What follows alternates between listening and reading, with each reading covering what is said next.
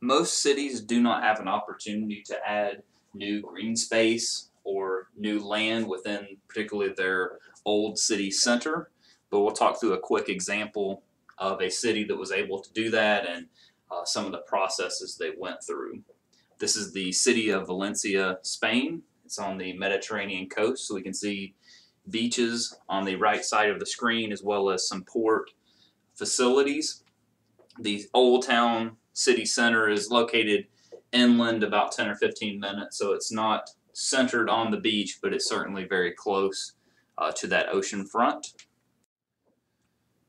Here's now an image with some locations overlaid, and what we're really going to focus on is river features. So traditionally the town was built along a river that went through the city center, but it was relocated.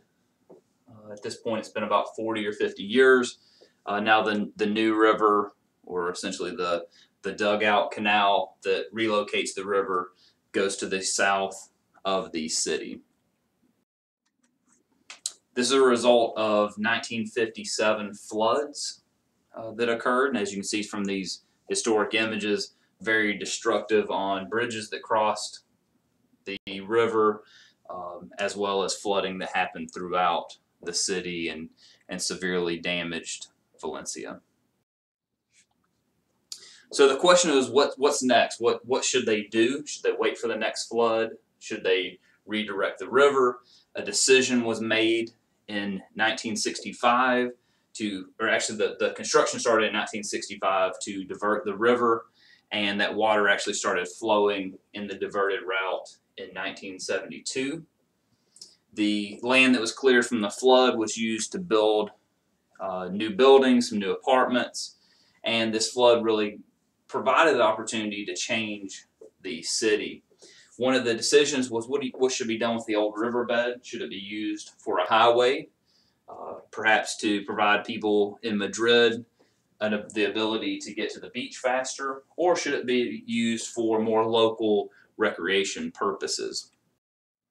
The decision was made to use it for local recreation purposes and for some other buildings. In the middle bottom part of the screen, you see an image of the City of Arts and Sciences, and in the other images you can see the historic bridges that are now being used to transport people across that riverbed, where underneath, instead of the water flowing, you have people using it for athletic fields, for bike and pedestrian paths, and other recreation opportunities.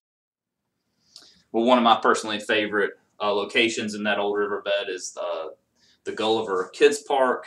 That's a supersized image of Gulliver that you can climb on and explore around. So this is, again, an example of a city that was able to add new green space into its center, which is a very uncommon thing that cities are able to experience.